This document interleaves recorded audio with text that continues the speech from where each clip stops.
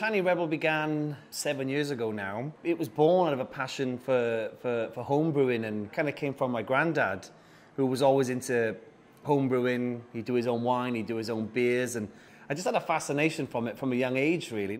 The finance from Lloyds Bank has helped us grow massively, not just quickly, but actually turned this into the sort of beast that we are today.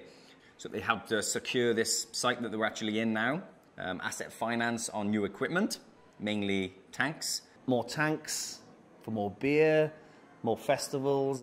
They're also helping us to fund our next stage of growth, which is a 30,000 square foot distribution centre. We didn't enter this business to make money. We entered it because we had a passion for what we believed in. But do you know what? I think what we've always done from day one is keep having fun.